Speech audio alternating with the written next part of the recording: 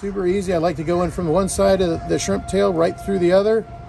Some people like to bite the tail off. Some people like to tear it off. Some people just like to leave it like that. It's all up to you. So that's in the side. That's so a right. lot of people like going underneath the bottom of the shrimp and out the top. Some people do. You prefer it from the side. I do it both ways, Dylan. Okay, I like underneath the shrimp and out the top personally. Okay. But you're saying it works both ways. Each their own. All right. Super easy. I bring it right to the tip. I get more distance that way, and I'm slinging that lead out there. Never overhand cast. No, Always not under. allowed to overhand cast on this boat. It's not allowed. Always underhand. You can slide that thing out there. So are you casting for distance? You know, I do kind of go for distance, but if I see hogfish coming up right next to the side of the boat, I'm surely not going to throw it out there as far as I can. I got you. I'll drop them straight down. I let it sink all the way down to the bottom, bring my line taut, and just pull up one time, and let that egg sinker sink back down. And when I do that, I draw in the line tight, and then I'll pull it again. Same thing.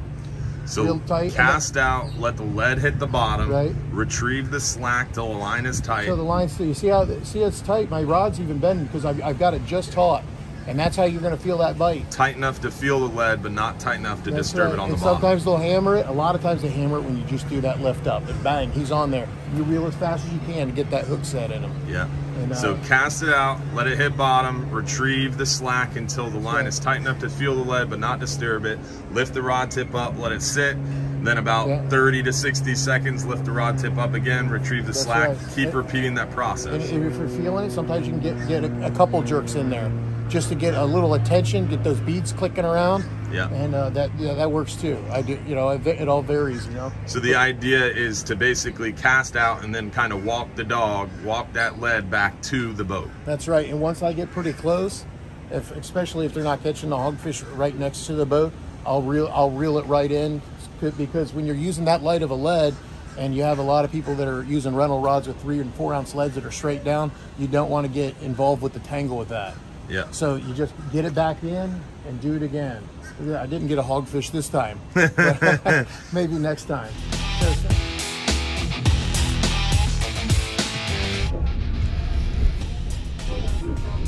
Kind of want to reel that up.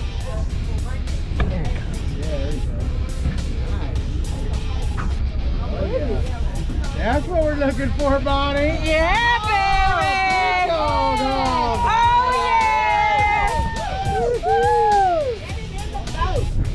Whoops, sorry, Yeah! Wow! Nice. Woo! Nice. Good job, Bonnie. Get it. Oh, yeah. Fight that, Estelle. Oh, yeah. There you go. Did you get our first one, Estelle? I don't know.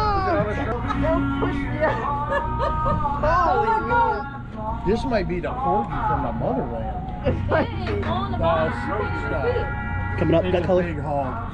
It's a big hog. Big hogfish. Where is it? Oh yes, Estelle found him. She got it. Yep. Big hog. It's a big hog.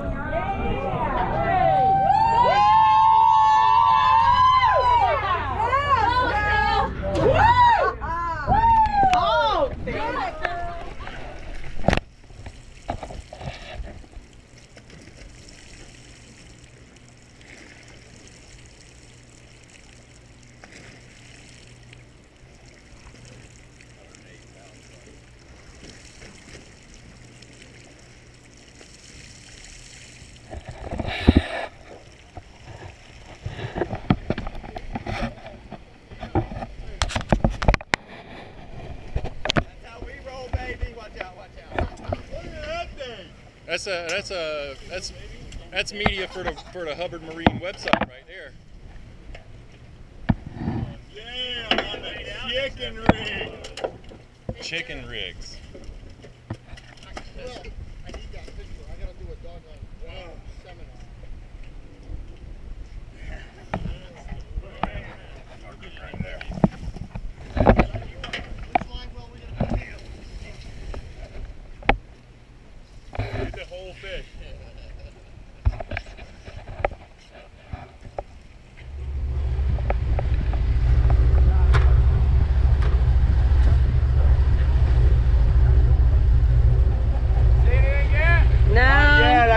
both in gear right now, trying to raise him. Yeah, that's amazing. He's deep. With the boat being in gear the whole time. What's it like coming onto the reel? Is it tough? Is it heavy? Oh, I saw something. I saw color. There's color. Oh yeah, we got color. There it is. Might be a Wahoo.